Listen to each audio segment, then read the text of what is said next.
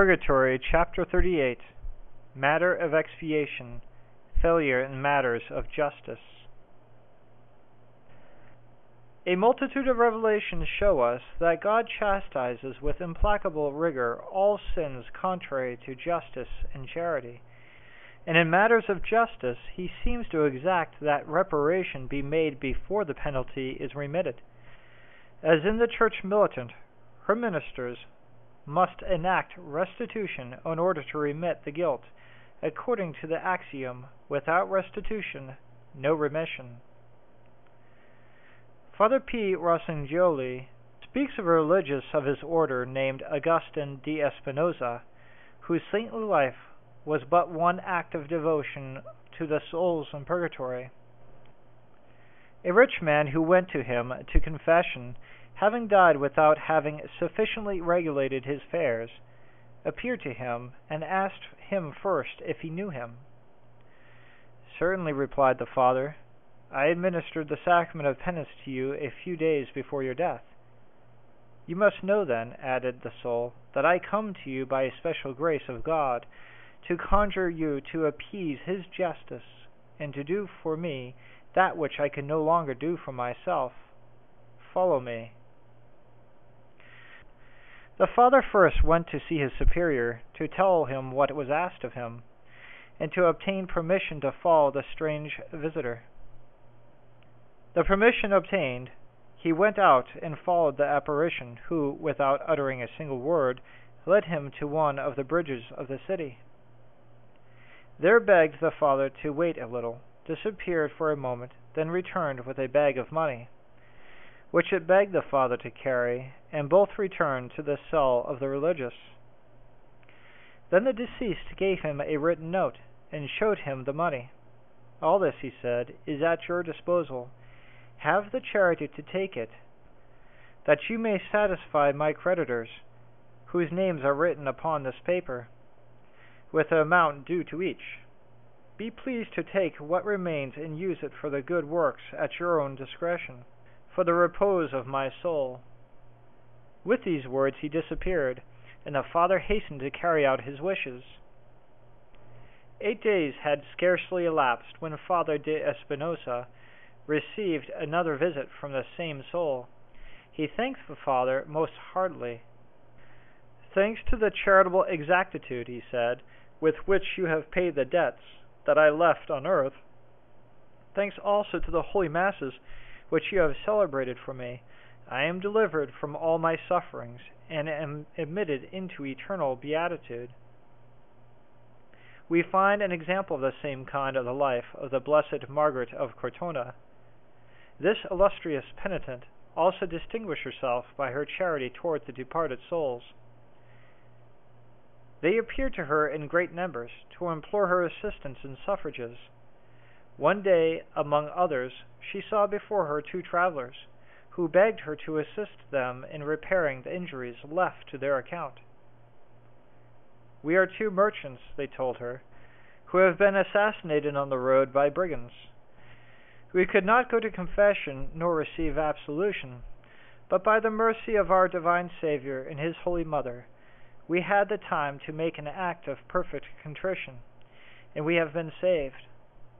But our torments in purgatory are terrible, because in the exercise of our profession we have committed many acts of injustice. Until these acts are repaid, we can have no repose nor alleviation. This is why we beseech you, servant of God, to go and find such and such of our relatives and heirs, to warn them to make restitution as soon as possible of all the money which we have unjustly acquired."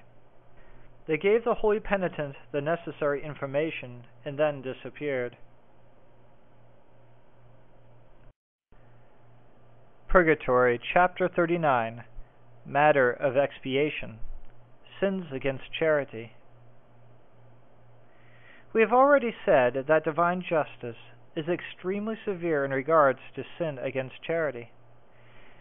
Charity is, in fact, the virtue which is dearest to the heart of our Divine Master, and which he recommends to his disciples as that which must distinguish them from the eyes of men.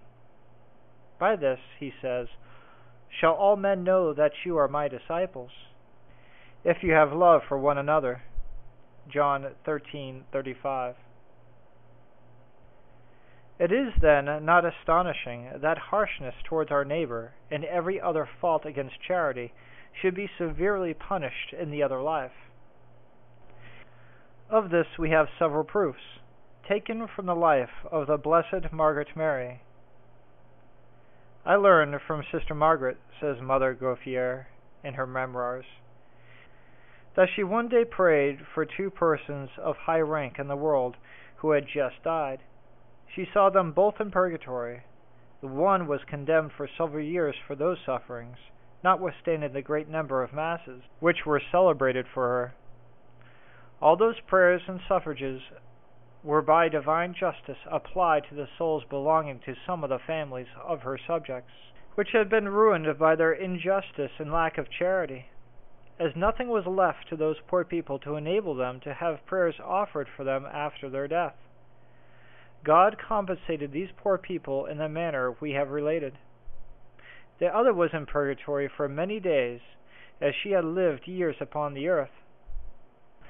Our Lord made known to Sister Margaret that among the good works which this person had performed, he had taken into special consideration the charity with which she had borne the faults of her neighbor, and the pains she had taken to overcome the displeasure they have caused her.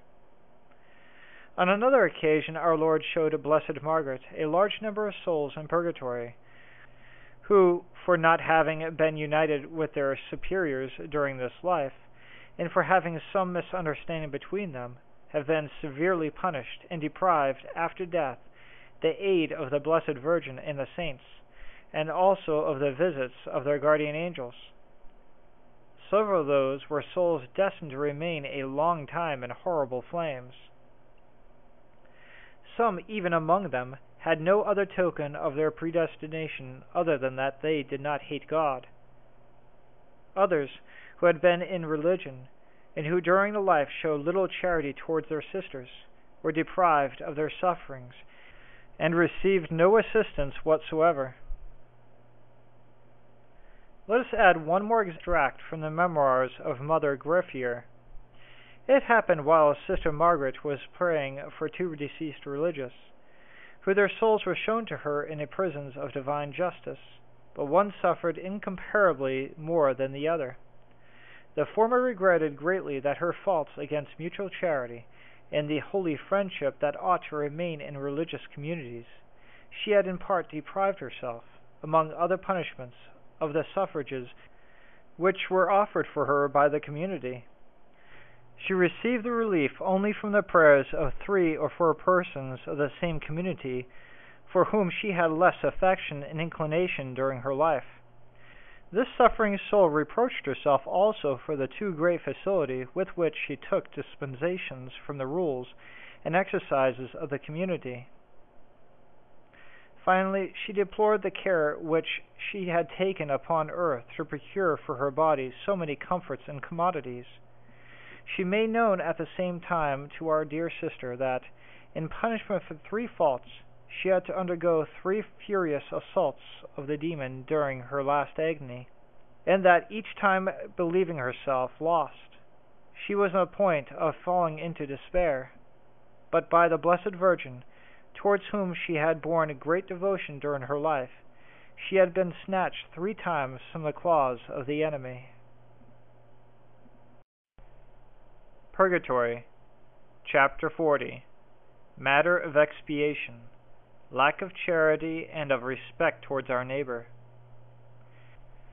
True charity is humble and indulgent towards others, respecting them as though they were their superiors. Her words are always friendly, and full of consideration for others, having nothing of bitterness nor coldness, nothing savoring of contempt, because she is born of a heart that is meek and humble, like that of Jesus. She also carefully avoids all that could disturb unity. She takes every means, makes every sacrifice to effect a reconciliation, according to the words of our Divine Master. If thou offer thy gift at the altar, And there thou remember that thy brother hath anything against thee, leave there thy offering before the altar, and go first to be reconciled to thy brother, and then coming thou shalt offer thy gift. Matthew 5:23.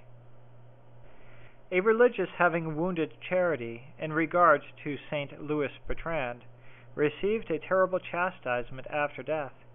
He was plunged into the fires of purgatory, which he had to endure until he had made satisfaction to divine justice.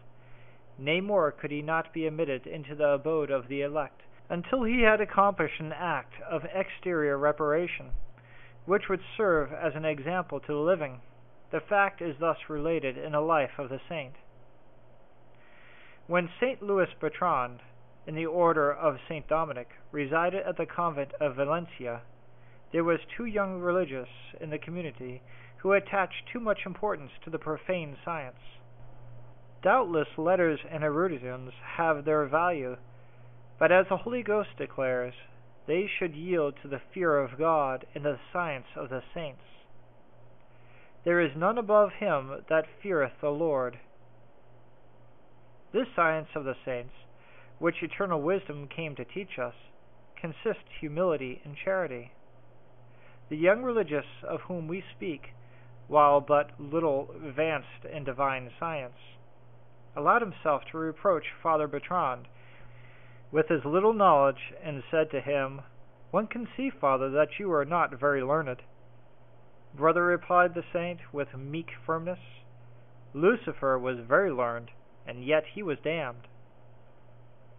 The brother who had committed this fault did not think of repairing it. Nevertheless, he was not a bad religious, and some time after, falling dangerously sick, he received the last sacraments in very good dispositions, and expired peaceably in the Lord. A considerable time passed, and meanwhile Louis was nominated prior. One day, having remained in choir after matins, the deceased appeared to him enveloped in flames, and prostrating humbly before him, said, "Father, pardon me for the offensive words I have formerly addressed to you. God will not permit me to see his face until you shall have pardoned my fault and offered holy mass for me." The saint willingly forgave him, and the next morning celebrated mass for the repose of his soul. The following night, being again in choir, he saw the deceased brother reappear, but radiant with joy in going up to heaven. Father Eusebius, Nuremberg, religious of the Company of Jesus, author of the beautiful book, Difference Between Time and Eternity, resided at the College of Madrid, where he died in the odor of sanctity in 1658. This servant of God, who was singularly devout towards the souls in purgatory, was praying one day in the church of the college for a father who had recently died. The deceased, who for a long time had been a professor of theology, had proved himself to be as good as a religious as he was learned theologian. He had been distinguished for his great devotion to the Blessed Virgin, but one vice had crept in among his virtues. He was uncharitable in his words, and frequently spoke of the faults of his neighbor. Now, whilst Father Nuremberg was recommending his soul to God, this religious appeared, and revealed to him the state of his soul. He was condemned to frightful torments for having frequently spoken against charity. His tongue, the instrument of his fault, was tortured by a devouring fire. The Blessed Virgin, in recompense for the tender devotion which he had cherished towards her, had obtained permission for him to come and ask for prayers. He was at the same time to serve an example to others, that they might learn to be guarded in their words. Father Nuremberg, having offered many prayers and penances for him, finally obtained his deliverance. The religious of whom mention is made in the life of Blessed Margaret Mary, and whom that servant of God suffered so terribly for the space of 3 months, among other faults, was also punished for this sins against charity. The revelation is thus related. Blessed Margaret Mary, we read in her life, being one day before the Blessed Sacrament, suddenly saw before a man totally enveloped in fire, the intense heat of which seemed to consume herself. The wretched state in which she saw this poor soul caused her to shed tears. He was a Benedictine religious of the monastery of Kelny, to whom she had formerly confessed, and who had done good to her soul by ordering her to receive Holy Communion. In reward for this service, God had permitted him to address himself to her, that he might find some alleviation in his sufferings. The poor departed asked that all she should do and suffer for the space of 3 months might be applied to him. This she promised after having obtained permission. Then he told her that the principal cause of his intense suffering was for having sought his own interest before the glory of God and for the good of souls, by attaching too much importance to his reputation. The second was want of charity towards his brethren. The third, the natural affection of creatures to whom, through weakness, he had yielded, and to which he had given expression in his spiritual intercourse with them, this being, he added, very displeasing to God. It is difficult to say all that the Blessed Sister had to suffer during these 3 months following. The deceased never left her.